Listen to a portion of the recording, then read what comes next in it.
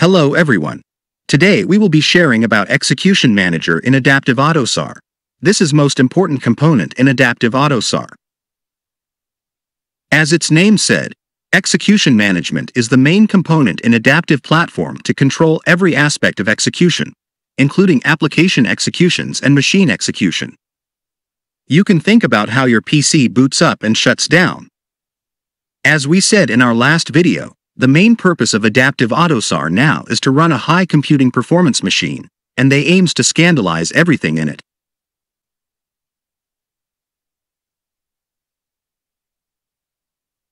Adaptive Autosar platform can run on hardware or hypervisor environment. Execution Manager is the first executable started in Autosar adaptive platform. It then start other services and applications. Normally in non-automotive grade system, if you start an application, you let OS decide the way it running and how much resource it used, but then no one can guarantee how well it run and how much resource it consumed during runtime. But now it is controlled by manifest file, execution manifest for executable and machine manifest for whole machine. So, what is execution manifest? Execution manifest file to configure execution of an adaptive application. An execution manifest is created at integration time and deployed onto a machine together with the executable to which it is attached. It supports the integration of the executable code and describes the configuration properties, startup parameters, resource group assignment, etc., of each process, i.e., started instance of that executable. Basically, it defined where executable file located, which command and parameter to start it, where to look for the path, and so on.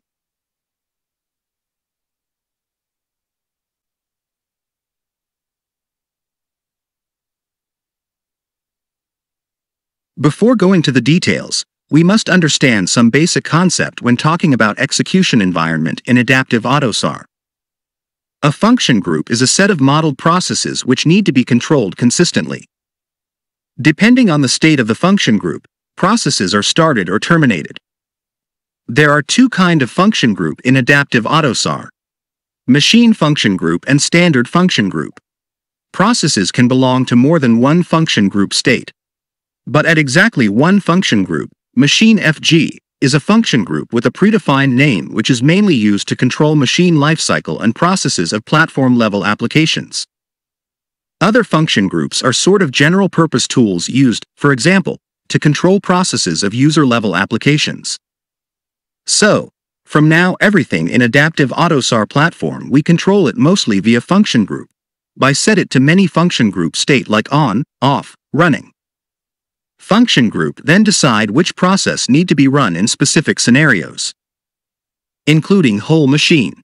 You can set machine state to on or off or startup. It will control whole machine startup or shutdown.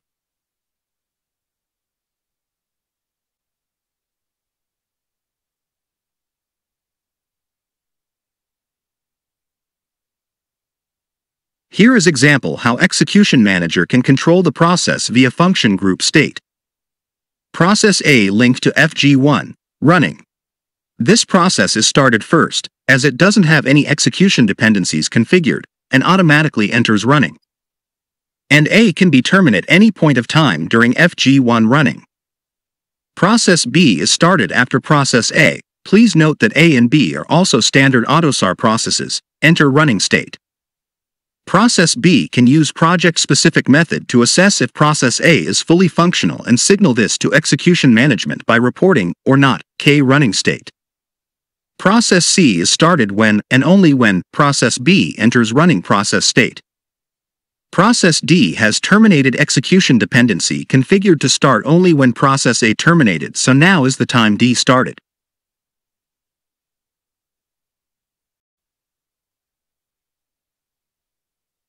Above is very basic concept about Execution Manager.